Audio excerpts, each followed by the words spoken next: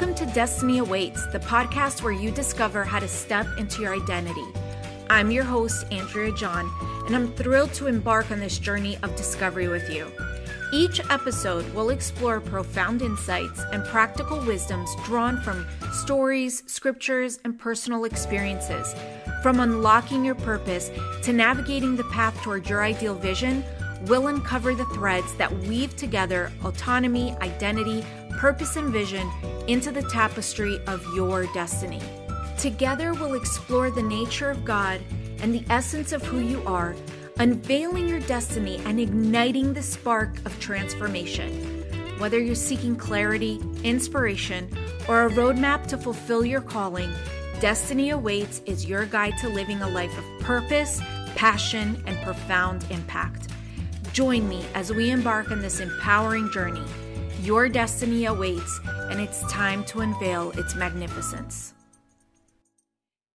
Hello, everyone, and welcome to this week's episode of the Destiny Awaits podcast. I am your host, Andrea John, and I am excited to let you know that in this in-between stage of our podcast, I have decided to do a focus on the Sermon on the Mount.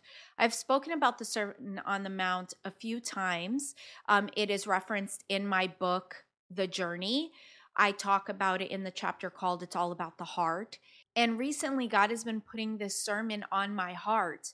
It's been a very busy last week, and part of that included travel. I got to go to San Antonio as part of the Paper Crowns launch party, but also we were invited as Paper Crown Media to come and speak at an author's forum. Now, for those of you who don't know, I am part of a company called Paper Crowns Media. My role within the company as one of the core team members is also formatting. So I do the interior design of books, and I just love helping authors bring their book to life and demonstrate the heart of their message through the inside of those pages.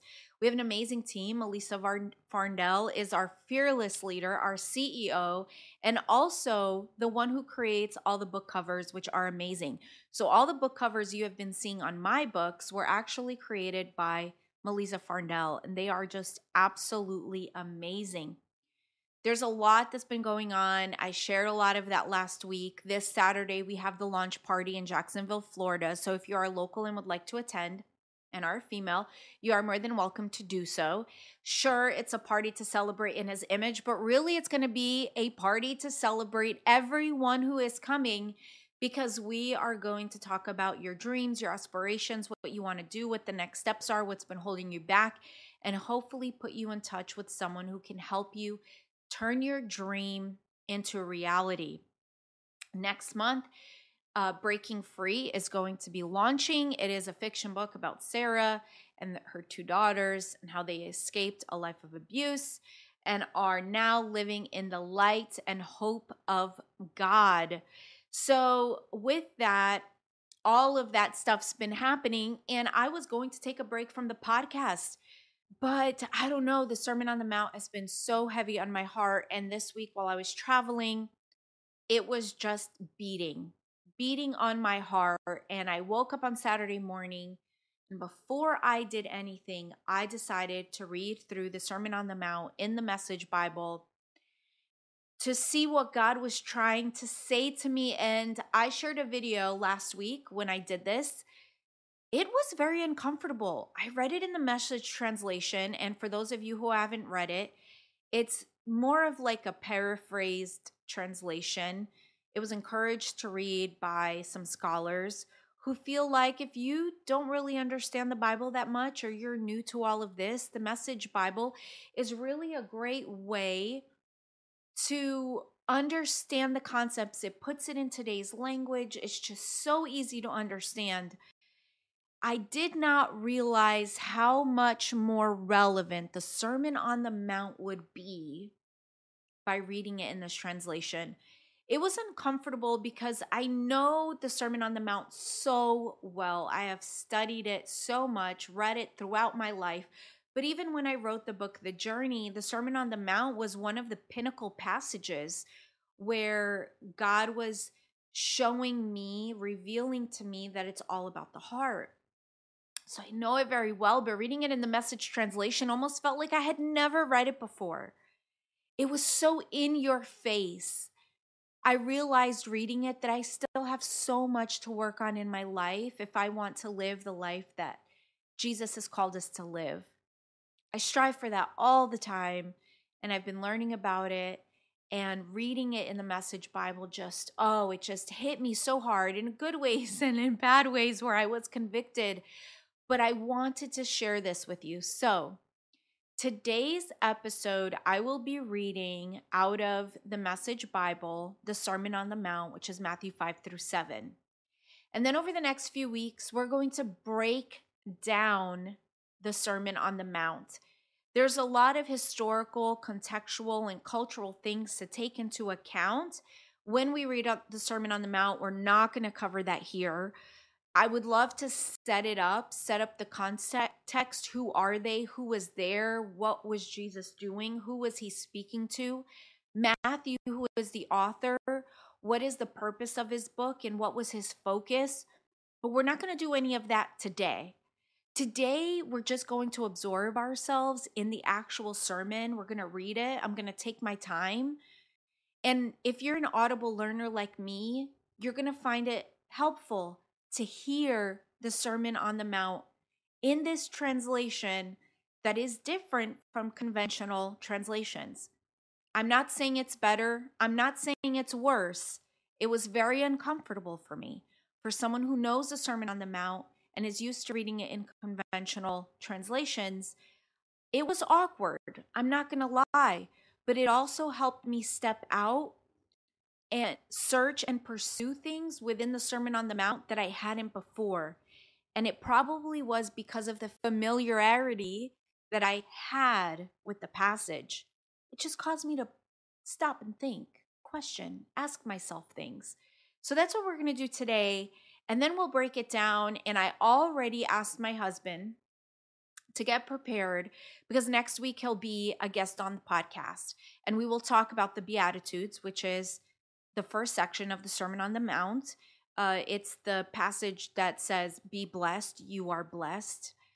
And we're going to break it down. I asked him to study it. He has a teaching that he has done on the Beatitudes, relating it to the Old Testament, almost like a parallel that I found absolutely fascinating when I heard him teach this, and have been fascinated ever since. And I don't think he's taught on it ever since that day. I've also recently heard a teaching on it that took it to a different perspective, and I'm going to continue learning. So next week, I told Mike that we were going to do a podcast on this, and I said, you go do your research on the Beatitudes. I will do my research on the Beatitudes. We will study, we will pray, and then we will come together and have a live conversation about the Beatitudes. So next week, that's what we're going to do. We're going to dive deep into the Beatitudes within Matthew 5. I am a little congested right now, so don't mind that. Sometimes it's hard to breathe, but I wanted to make sure I got this episode out today because next week I really want us to dive into the Beatitudes. So here we go. We're going to go Matthew 5-7. That's 3 chapters from the Message Bible, where it says, "When Jesus saw his ministry drawing huge crowds, he climbed a hillside. Those who were apprenticed to him, the committed, climbed with him. Arriving at a quiet place, he sat down and taught his climbing companions. And this is what he said: 'You're blessed when you're at the end of your rope. With less of you, there is more of God and his rule. You're blessed when you feel you've lost what is most dear to you. Only then can you be embraced by the one who is most dear to you. You're blessed when you're content with just who you are, no more, no less. That's the moment you find yourself proud owners of everything that can't be bought. You're blessed when you've worked up a good appetite for God. He's food and drink and the best meal you'll ever eat. You're blessed when you care. At the moment of being careful, you find yourselves cared for. You're blessed when you get your inside world, your mind and heart put right. Then you can see God in the outside world. You're blessed when you can show people how to cooperate instead of compete or fight. That's when you discover who you really are and your place in God's family. You're blessed when your commitment to God provokes persecution. The persecution drives you even deeper into God's kingdom. Not only that, count yourselves blessed every time people put you down or throw you out or speak lies about you to discredit me. What it means is that the truth is too close for comfort and they are uncomfortable. You can be glad when that happens, give a cheer even. For though they don't like it, I do, and all heaven applauds, and know that you are in good company. My prophets and witnesses have always gotten into this kind of trouble. Let me tell you why you are here. You're here to be salt seasoning that brings out the God flavors on this earth. If you lose your saltiness, how will people taste godliness? You've lost your usefulness and will end up in the garbage. Here's another way to put it. You're here to be light, bringing out the God colors in your world. God is not a secret to be kept. We're going public with this, as public as a city on a hill. If I make you light bearers, you don't think I'm going to hide you under a bucket, do you? I'm putting you on a light stand. Now that I've put you there on a hilltop, on a light stand, shine. Keep open house. Be generous with your lives. By opening up to others, you'll prompt people to open up with God, this generous Father in heaven. Don't suppose for a minute that I have come to demolish the scriptures, either God's law or the prophets. I'm not here to demolish, but to complete. I'm going to put it all together in a vast panorama. God's law is more real and lasting than the stars in the sky and the ground at your feet. Long after stars burn out and earth wears out, God's law will be alive and working. Trivialize even the smallest item in God's law, and you will only have trivialized yourself. But take it seriously. Show the way for others, and you will find honor in the kingdom. Unless you do far better than the Pharisees in the matters of right living, you won't know the first thing about entering the kingdom. You're familiar with the command to the ancients, do not murder. I'm telling you that anyone who is so much as angry with a brother or sister is guilty of murder. Carelessly call a brother idiot, and you just might find yourself hauled into court. Thoughtlessly yell stupid at a sister, and you're on the brink of hellfire. The simple moral fact is that words kill. This is how I want you to conduct yourself in these matters. If you enter your place of worship and about to make an offering, you suddenly remember a grudge a friend has against you, abandon your offering, leave immediately, go to this friend and make things right. Then and only then come back and work things out with God. Or say you're on the street and an old enemy accosts you. Don't lose a minute. Make the first move. Make things right with him. After all, if you leave the first move to him, knowing his track record, you're likely to end up in court, maybe even in jail.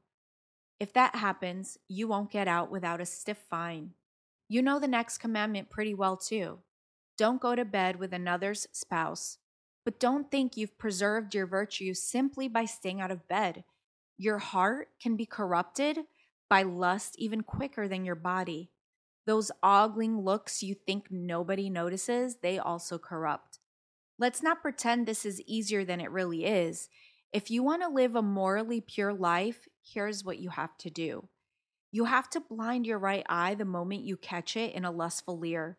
You have to choose to live one-eyed or else be dumped on a moral trash pile. And you have to chop off your right hand the moment you notice it raised threateningly. Better a bloody stump than your entire being discarded for good in the dump. Remember the scripture that says, whoever divorces his wife, let him do it legally, giving her divorce papers and her legal rights? Too many of you are using that as a cover for selfishness and whim, pretending to be righteous just because you are legal. Please, no more pretending. If you divorce your wife, you're responsible for making her an adulteress, unless she has already made herself that by sexual promiscuity. And if you marry such a divorced adulteress, you're automatically an adulterer yourself. You can't use legal cover to mask moral failure. And don't say anything you don't mean. This counsel is embedded deep in our traditions. You only make things worse when you lay down a smokescreen of pious talk saying, I'll pray for you, and never doing it, or saying God be with you and not meaning it. You don't make your words true by embellishing them with religious lace. In making your speech sound more religious, it becomes less true. Just say yes and no. When you manipulate words to get your own way, you go wrong.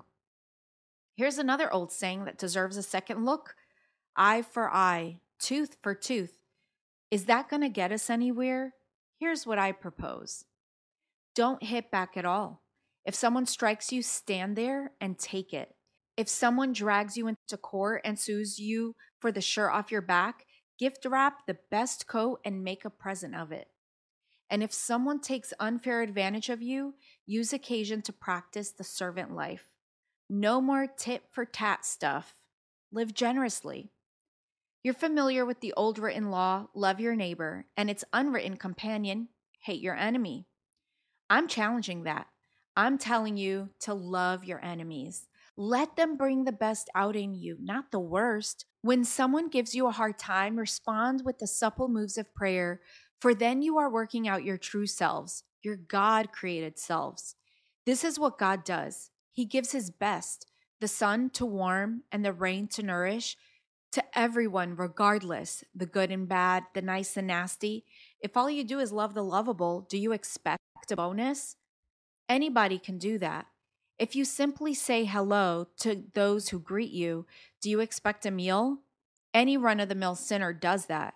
In a word, what I'm saying is grow up. You are kingdom subjects. Now live like it. Live out your God-created identity. Live generously and graciously towards others the way God lives towards you.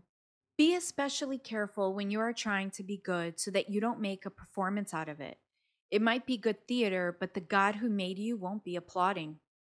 When you do something for someone else, don't call attention to yourself. You've seen them in action, I'm sure. Play actors, I call them, treating prayer meeting and street corner alike as a stage, acting compassionate as long as someone is watching, playing the crowds. They get applause, true, but that's all they get. When you help someone out, don't think about how it looks. Just do it quietly and unobtrusively. That is the way your God, who conceived you in love, working behind the scenes, helps you out. And when you come before God, don't turn that into theatrical production either. All these people making a regular show out of their prayers, hoping for 15 minutes of fame. Do you think God sits in a box seat? Here's what I want you to do. Find a quiet, secluded place so you won't be tempted to role play before God. Just be there as simply and honestly as you can manage. The focus will shift from you to God, and you will begin to sense his grace. The world is full of so-called prayer warriors who are prayer ignorant. They're full of formulas and programs and advice, peddling techniques for getting what you want from God. Don't fall for that nonsense. This is your Father you are dealing with, and he knows better than you what you need. With a God like this loving you, you can pray very simply like this. Our Father in heaven, reveal who you are. Set the world right. Do its best, as above, so below. Keep us alive with 3 square meals. Keep us forgiven with you and forgiving others. Keep us safe from ourselves and the devil. You are in charge. You can do anything you want. You're ablaze in beauty. Yes, yes, yes. In prayer, there is a connection between what God does and what you do. You can't get forgiveness from God, for instance, without also forgiving others. If you refuse to do your part, you cut yourself off from God's part. When you practice some appetite-denying discipline to better concentrate on God, don't make a production of it. It might turn you into a small-time celebrity, but it won't make you a saint. If you go into training inwardly, act normal outwardly. Shampoo and comb your hair, brush your teeth, wash your face. God doesn't require attention-getting devices. He won't overlook what you're doing. He'll reward you well. Don't hoard treasure down here where it gets eaten by moths and corroded by rust or worse, stolen by burglars. Stockpile treasure in heaven where it's safe from moth and rust and burglars. It's obvious, isn't it? The place where your treasure is the place you will most want to be and end up being. Your eyes are windows into your body. If you open your eyes wide in wonder and belief, your body fills up with light. If you live squinty eyed in greed and distrust, your body is a musty cellar. If you pull the blinds on your windows, what a dark life you will have.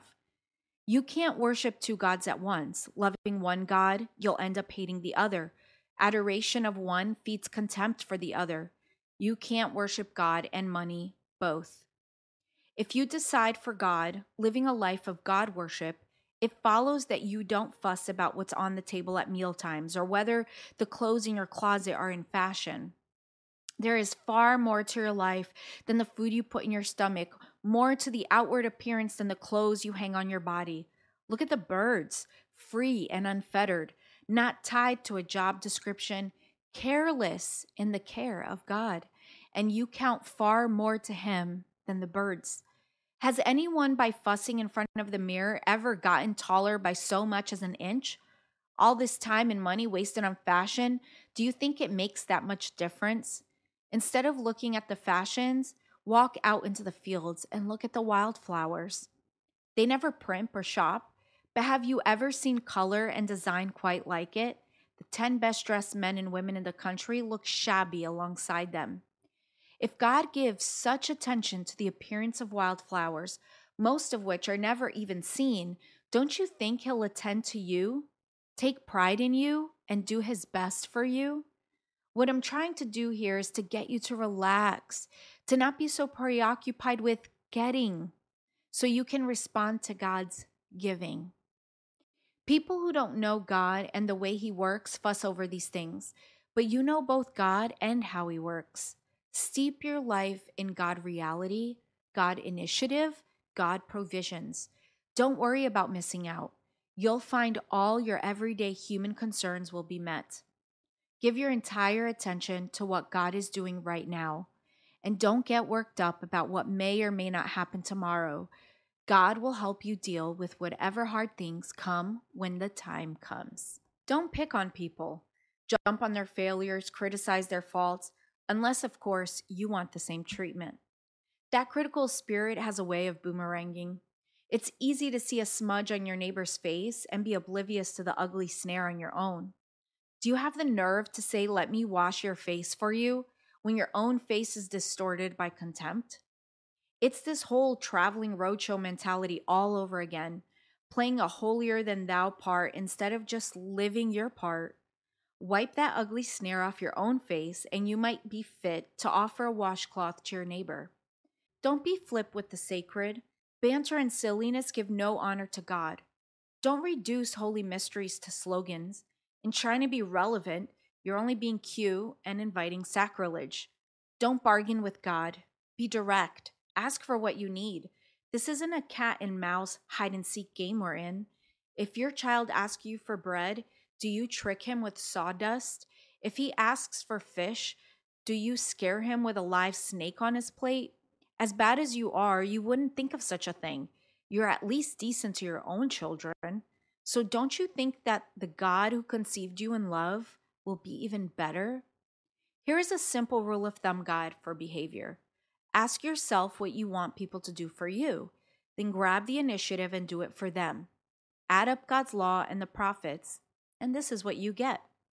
Don't look for shortcuts to God. The market is flooded with surefire, easygoing formulas for a successful life that can be practiced in your spare time.